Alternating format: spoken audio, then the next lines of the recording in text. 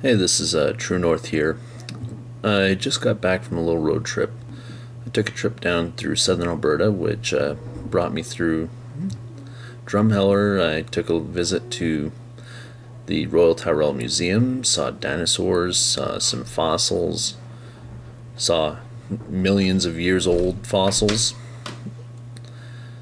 and strangely enough, they didn't have any footprints of hominids or any other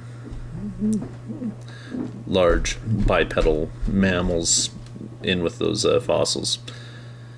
Well, when I went down to Drumheller, of course, it afforded me the opportunity to take a trip through Big Valley, Alberta.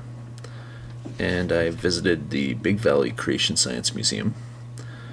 Now, it's not as big as the one that Answers in Genesis funded down in the US, but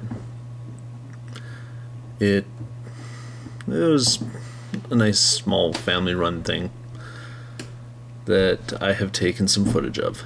I will be compiling a video going over some of the details of what I found there, and also the folks there, when they asked me and I said yes, I'm a skeptic, they said, oh, here, you need to have this, and they gave me this.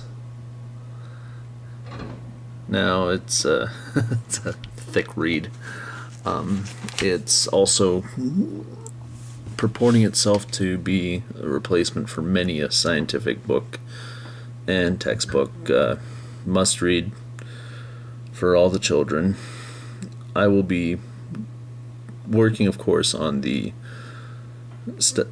footage I took from the museum, but I think I will be doing some updates on what I find in that book, which is going to be interesting. In any case, this is True North out for now, just giving you an update of what's to come.